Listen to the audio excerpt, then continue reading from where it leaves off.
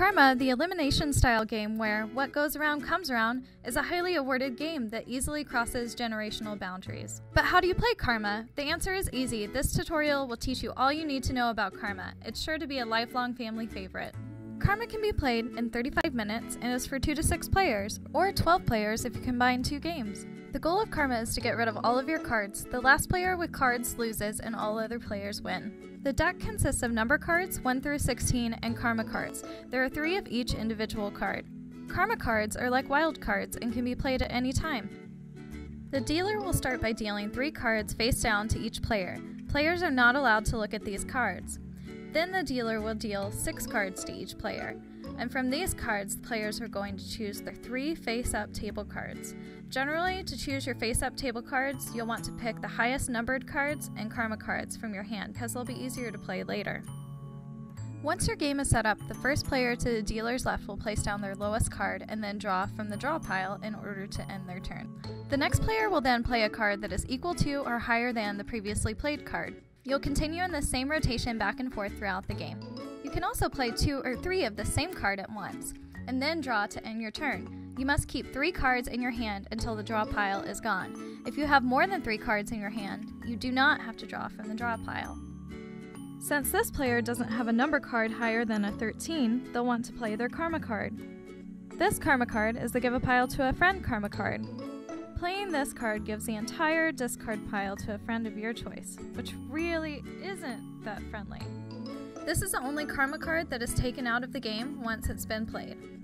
If the next player doesn't have anything equal to or higher than the previously played card, or if they're unwilling to play any of the cards in their hand, they must pick up the entire discard pile. In this example, since the player doesn't have a Karma card, which would be the only card higher than a 16, they'll have to pick up the pile.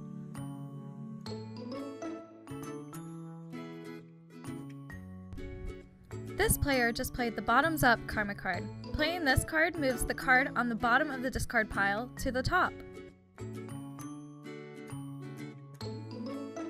When 3 identical cards are played, whether played by one player simultaneously or multiple players in turn, the player who plays the 3rd card clears the entire discard pile from play and takes another turn.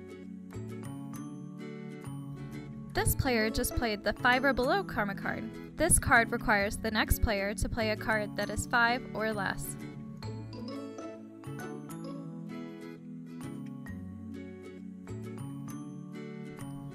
This player just used the Play a Table card Karma card.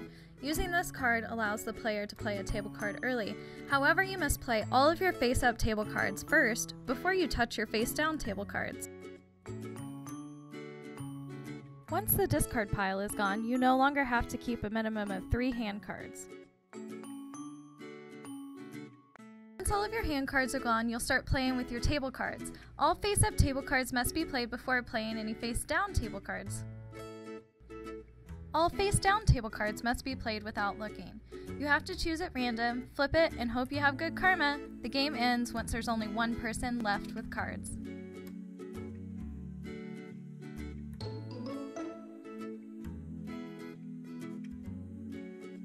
And that's how you play Karma. Social and competitive players alike will love the clever nuances of this game. So try out our award-winning game for your next party, date night, or simply to keep the kids entertained, and find out if what goes around really does come around.